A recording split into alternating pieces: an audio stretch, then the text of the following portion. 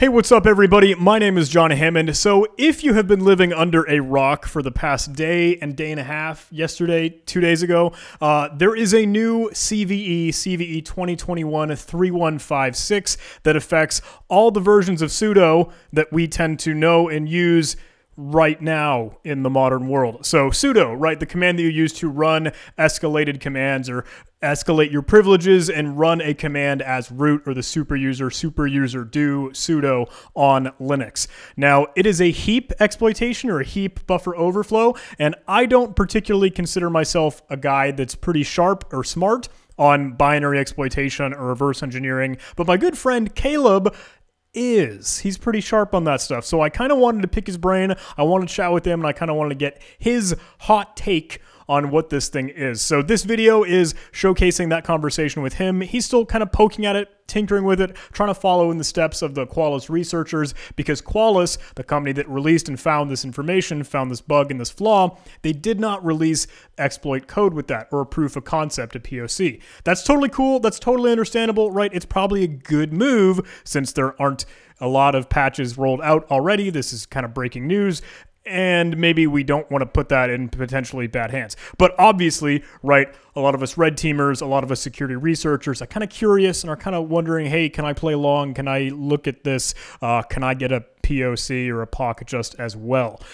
So Caleb's off to the races, and we'll tune in with him maybe later, hopefully, if he gets a little bit more traction, but he's still kind of at a wall. Anyway, I wanted to put this out so maybe you could get a little bit of a bigger picture on what this thing is, and you could learn a little bit more about it. So before we dive in, I do want to maybe walk through how we could patch this thing. So I'll roll through some patching footage before we get into the video conversation with Caleb, but I'll try to include timestamps in the bottom of this or in the description of this video so you can kind of click around and navigate to what you might want to see. Anyway, let's get to it.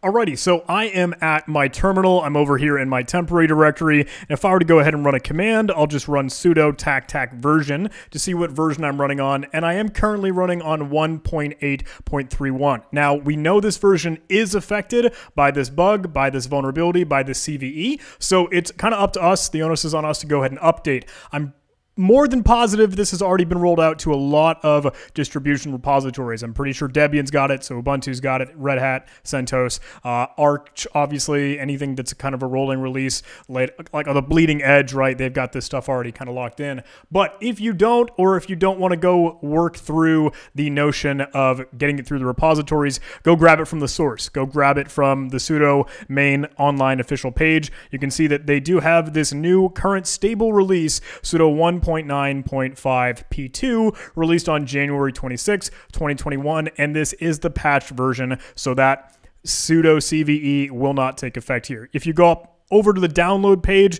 you can see they've got a tar gzip file that you can go ahead and download. I'll go ahead and copy that link, and I'll hop back over here so I can run a wget and download this. Now, this will take a little bit of time to run. It is, you know, a decently sized package. I also apparently already have that in my current directory, so there is a .1 here. Forgive me, this is kind of just for the demonstration's sake, but this is what I would recommend anyone go do if you want to patch. I've tweeted about this, so I'll include that little tweet here. You can go take a look at that. But now that that is downloaded, I can go ahead and ls, see that it is in my current directory, and I'll go ahead and tar extract it with x to extract, v for verbose, z because it's going to be a gzip or a gunzip file, and f to specify the file. I'll auto-complete that sudo path here, and it'll go ahead and decompress, extract all of that. I can hop into that directory now, and I should have all the files necessary to build this from source and go ahead and install it on my own machine.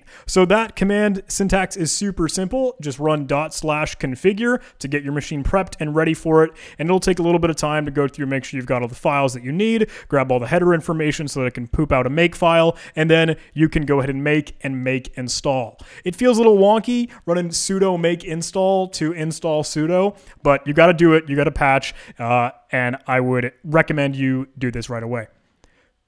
Okay, now that that has configured, I can go ahead and run make, and I will and sudo make install with that, and I'll whack that. It will go ahead and compile and install it into the proper directories for my system. So then the next time I run sudo tac version, I will no longer see 1.8.31 or whatever it was. Now I'm going to be running on that 1.9.5 P2, as we know, the patched version. So that's just a quick, all the commands you need to go ahead and patch, and then you can trust that your machine is safe and secure.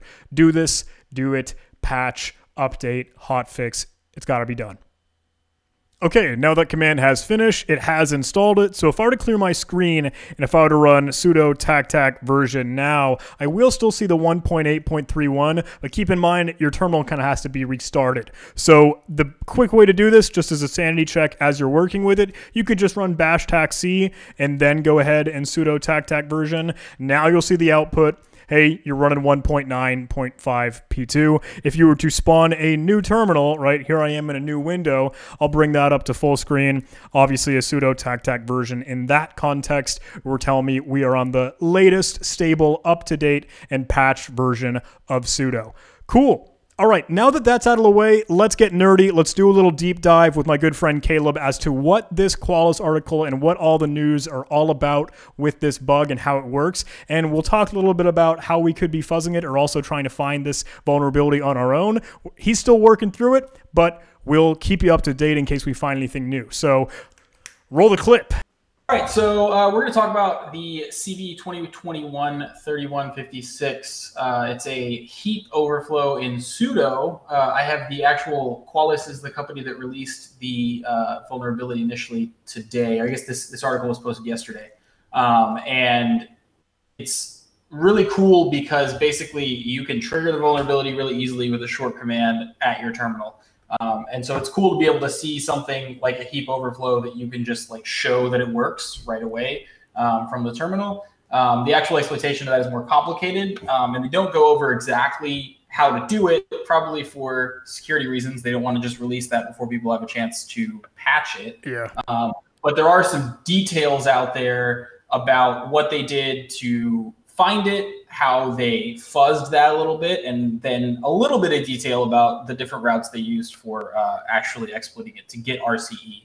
So that's pretty cool. I just wanted to quickly go through kind of what the article talks about. I'm not going to read the whole thing, obviously, but basically it affects pretty much any sudo version since 2011. Yeah, 2011. It just affects sudo. Yeah, it does. It's just sudo. The patch was released, I believe, yesterday or the day before. Is that correct? If I recall correctly, it probably says in here somewhere. I think it was yesterday, the day before. Yeah, so update your sudo if you haven't. But it affects basically every single operating system that uses sudo. So if you're on Ubuntu, if you're on Debian, if you're on Fedora, if you're on Cent, whatever, I'm on Arch, it affects me. If you have sudo, the bug is there. I guess we can actually start off by just showing it working, like showing it crashing, which is kind of a cool little thing. So if I go sudo, if I go... Could you zoom in a little bit more so it's obnoxious? Yeah. Sorry. No, you're fine. Is it edit sudo or sudo edit? Sudo edit, I think. So sudo edit, and we'll go over why exactly it's sudo edit, not sudo in a second, but just like a kind of a cool little start off, like this is it actually working. So the fundamental bug is that it's not processing escaped characters correctly. So we give it an escape character, and then you can give it, in all reality, actually, you can give it other things. So we give it a bunch of stuff for its buffer, and this all happens during the processing of the arguments. So it doesn't matter what the arguments are, and it doesn't matter if you're in the sudoers file. It doesn't matter what user you are. It is a bug in the sudo binary itself prior to all of that happening. So none of that matters, and you can see right here, it died. We had malloc, corrupted top size, abort, blah, blah, blah. Basically what that means is we overflowed something to the heap. Malloc, later after we overflowed that, sudo attempted to allocate something in the heap, and malloc said, wait a second, this is all messed up. Like the actual structures that malloc uses to track all of the data that you've allocated have now been corrupted, and malloc basically killed the application because it said, I can't trust anything in memory anymore, and we're going to leave. So that's just a quick, that is it working on my actual machine. I just haven't updated yet today. So that's my actual machine, and it's working. Hey, sorry, quick pivot. I just wanted to showcase if you were running that test or doing that check, now that we've patched it right, running that exact same command syntax using sudo edit and then tac s and denoting that you're going to use an escape character, it will no longer cause that malloc choke. It'll simply tell you, hey, here's the actual usage of sudo edit, and that is what you can end up using to kind of determine, hey, is your system vulnerable, or are you currently patched, or you want a good version? So that's that. Now we'll get back to the good stuff. Thanks. So that's pretty cool that you can just test it or like see it working like that. As far as what it actually, or why it actually works that way, basically sudo does a bunch of processing. They end up taking all of your command line arguments in, which come into the into the program as an array of strings. So every single argument you pass in is a string on its own. And depending on the mode that sudo is in, it might actually combine all of those individual arguments back into one long string. The problem with that is that then you have issues of, okay, well, what if one argument had a space in it? What if one argument had this other special character and that kind of thing? In order to handle that, sudo takes all of the arguments individually and combines them together with spaces in the middle to make a normal string like you type in the shell, and then it has to go through and escape special characters like spaces. When it does that, converting to that and then converting back, if you had a lone backslash in there with nothing after it, it gets confused because it thought that was actually, it thought there was supposed to be another character after that. It thought you were trying to escape something. Like you would normally do maybe a backslash space as a specific example to this. If you did a backslash space, what that would mean is, hey, I don't want to put a space as in separating two arguments. I want to put an actual space in this current argument.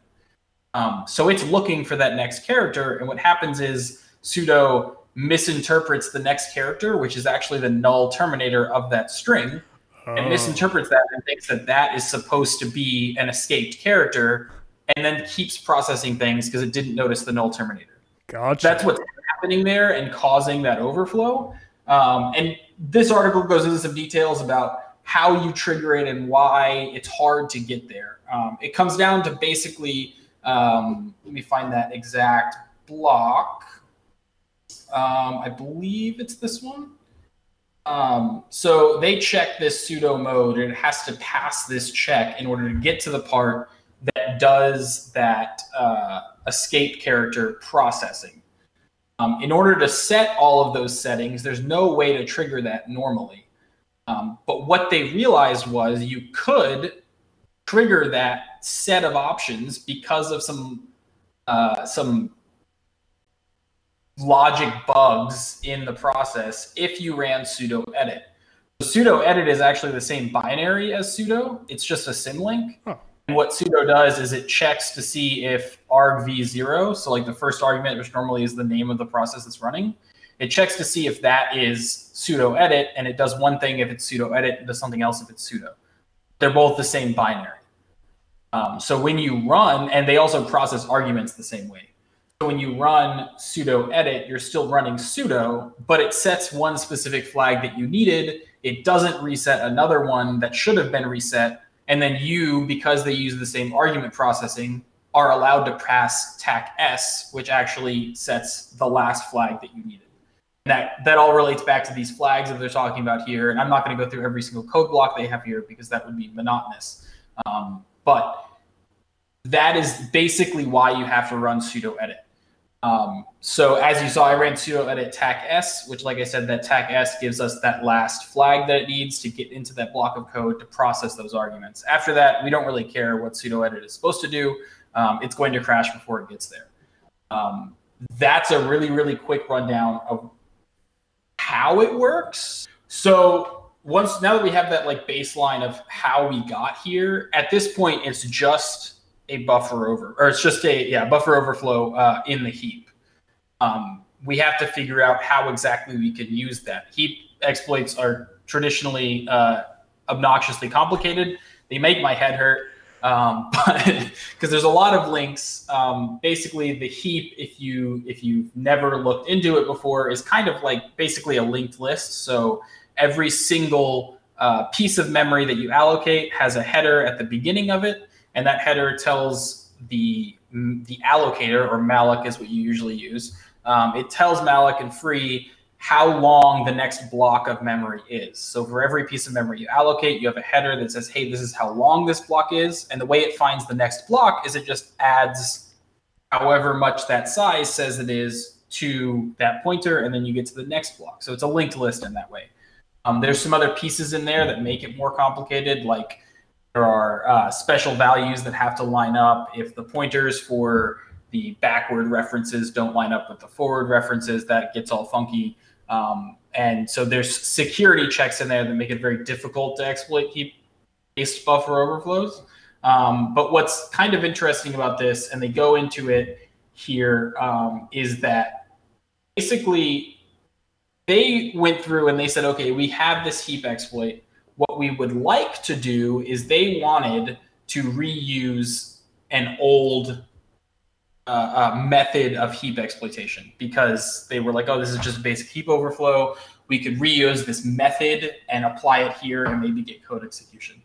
And they go into that. Actually, it's interesting. I was talking with John a minute ago about this. The actual Qualys blog article stops here. So they talk about this and they say, hey, you know, after your arguments, the thing immediately following your arguments in memory ends up being your environment variables. So you can actually continue the overflow through the environment variables, which is useful. And so they give an example here where they do a similar thing that I did, where they had the 1, 2, 3, whatever. Those numbers and letters don't matter. Then after that happened, it then continued copying characters from the environment. So you see down here, you have your 1, 2, 3, 4, 5, 6, 7, 8, all this stuff that you had here. Where this slash is, it actually escaped the null character, and this dot is your null character. And then you have your A equals, which is here, and you can actually insert null bytes into the buffer, so you can actually use null bytes, which is not always the case for buffer overflows. You can actually insert null bytes with escape characters. So they showed that example here. They have A equals A, and then a null byte, and then B equals B, just like you see here. And so all the way down the line, you can continue that overflow through the environment variables. This is where this article on Qualys actually ends. Interestingly, this page from Packetstorm Security has, from what I can tell, the same content in a little bit different of a format. But if you look at the actual content, it appears to be the same as far as the description of the vulnerability and these code blocks and all these types of things. But when you get down to a similar part, right after they do that same thing with this overflowing with the environment that you see here, this article ends and Packet Security goes into some more detail about how they did their fuzzing to find the actual, or the specific way that they could leverage this vulnerability to gain code execution. So it's kind of interesting. I like this article. It goes into some cool details. They talk about how they wanted to use basically part of the locale. They wanted to modify the locale, which allowed them to use that other thing I was talking about. So they mentioned Half-Dog's technique from this link, which you can go look up. Had you done any digging on that one? Did you kind of make any sense of that one? I haven't actually gone into that, to be honest with you. I had focused on their first result, which actually, from all indications of this, seems like a much simpler way to do it if I can find the right parameters. But they did it by accident, so finding those right parameters is going to be annoying. I haven't looked into it, to be honest. But they were apparently trying to replicate that. It has something to do with set locale, and I haven't gotten all the way into the weeds on that yet. Moral of the story is that they developed this fuzzer that was going to fuzz the LC environment variable because they were doing stuff with the locale. It was also going to fuzz the size of the user args buffer, which is basically the argument that you passed in. And then it was going to overflow, and the size of how much you were going to overflow into that. Sounds pretty straightforward as far as fuzzing overflows go. And then they ran that fuzzer. Like they said, they weren't able to get the outcome they wanted because apparently the locale was forced for some reason, is what they talk about here. It was always set to C instead of obeying what they were trying to set it to. So their method wasn't working.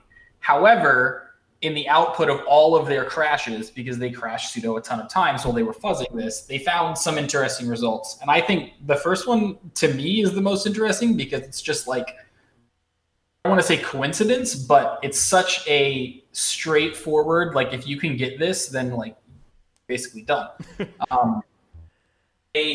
During their fuzzing, they realized that at some point they accidentally overwrote a function pointer. Not only did they accidentally overwrite a function pointer, but the function pointer they overwrote, all of the arguments that get passed to that function are valid arguments for execve. What that means is if all they really have to do is, instead of, in this case, they overwrote the function pointer with a bunch of A's, 41, 41, 41, 41. And that caused a crash. But if they control this, which they do because they send a bunch of A's, they could set this theoretically to the address of the execve function. The function that is supposed to be getting called is this get-env, which they talk about here, what the actual arguments to that function are. It ends up being the name of the environment variable, a pointer to a pointer for the value, like pointer to a pointer to a pointer for the value, and then this closure thing that is supposed to be a callback. And they talk about those arguments, and they actually line up really well with what execve is expecting. The name that gets passed in is an environment variable name, but if we were to create, this is the actual thing that gets passed in. And if we were to create an executable within our path that was named that, it doesn't matter where it is, just create it somewhere. And then we ran execve or forced this sudo to run execve, it would run this binary. Even though we didn't create that, like we didn't make that name, sudo was trying to call get-env with that name. But if we made that executable in our path, that would work. And then it talks about how these values of these arguments happen to line up. It's a pointer to a null pointer, which lines up with execve's argv argument, and then the closure is actually a null pointer itself, which lines up with execve's environment pointer.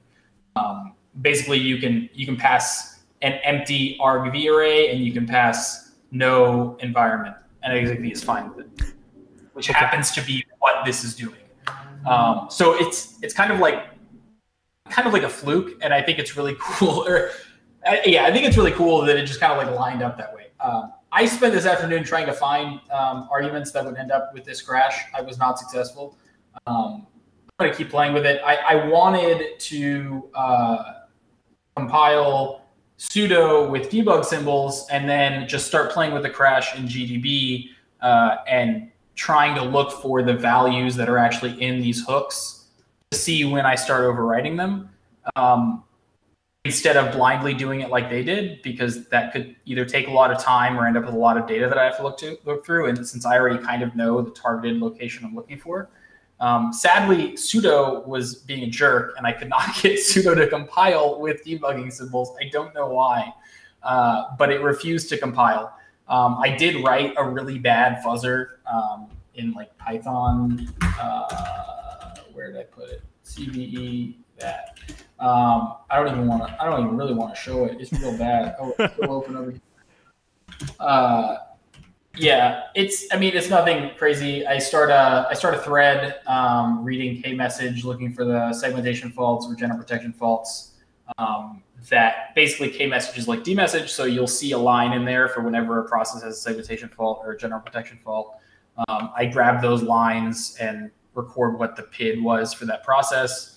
That's just running in another thread because K-message never ends, so you can't just read all of K-message. It's a special device file that never ends. So I do that in another thread, and I store that in a variable, and then keyed by the PID of the process that crashed. And then I just go through a bunch of sizes of overflow to do. And I just wanted to see what the result would be. The only result I ever got was that malloc error, which could be for a lot of reasons. I need to test more, and I really just need a debug copy of sudo so I can figure that out. And yeah, I mean, I can run it, but it's not interesting. It just says that you get a bunch of crashes and it's trying a bunch of sizes. Yeah, that was really, really fast, and I talked really fast. What else did I go over? Are you? About they did in here. Sorry. No. Continue. Talk about other things they did in here. I was focusing on this one today. I want to get into the other different methods that they may have used, but this article has some more information. Did this just like reload? This article does have some more information about the different things they saw and how you could use it. One thing I forgot to mention, doing that, overriding execve, or overriding with execve, we don't actually have the address execve. We have no memory leak from the process, which a lot of times when you're thinking about buffer overflow, it's like, oh, I need a memory leak because there's ASLR. That's true, you do, but also you are assumed to already have local execution because you're running sudo. And if you do, you can read the symbols from sudoers.so, which is where you're actually getting execve from.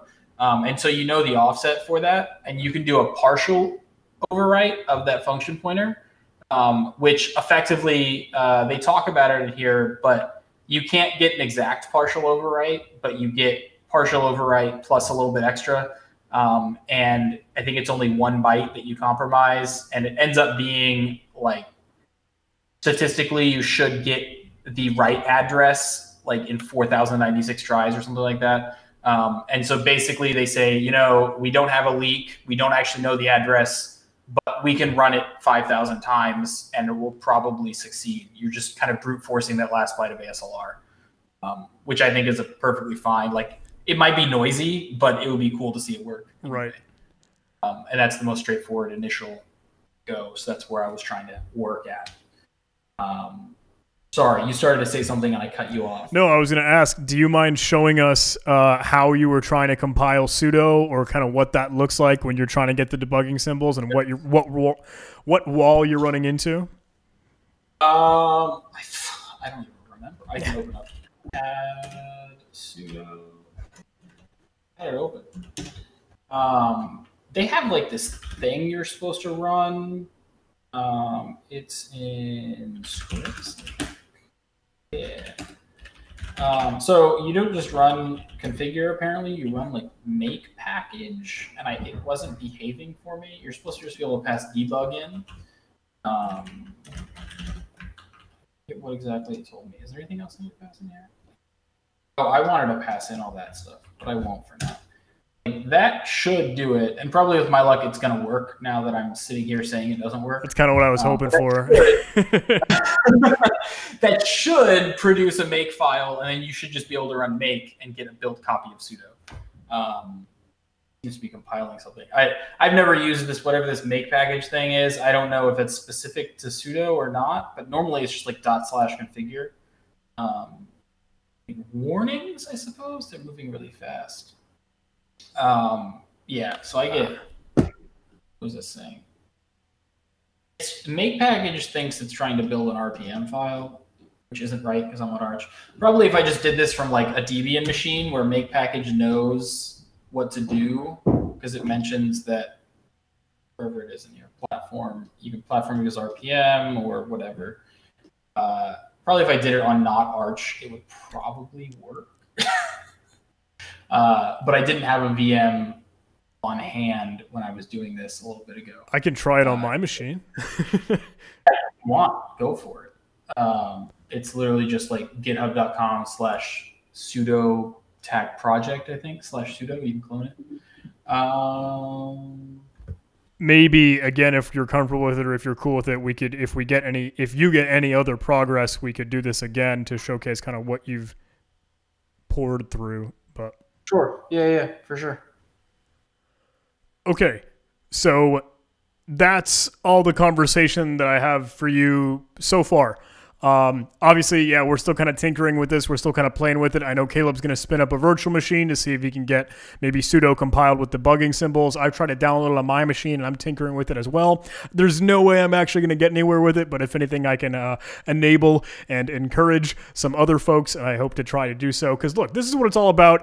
If we're seeing new bugs, new flaws, new vulnerabilities, then it kind of takes a village, right? It's the whole community playing in concert, everyone kind of jumping in to learn about this thing, see how we can make it better, see how we can improve it, and see how we can learn from it, and just getting everyone in the know. Just I don't know, spreading the knowledge. So that's what this video was all about. I hope you enjoyed that safari ride through some sudo stuff, but patch your systems. I can't say it enough. Hopefully that segment at the beginning of this video helped out, and we'll do this soon. If we get any updates for you, we'll hopefully be able to bring that to you just as well. But please jump in as well. You know, you should be having just the same fun that we are, and patch. I can't say it enough. Go patch. Thanks so much, everybody. I'll see you in the next video. Love you. Take care. With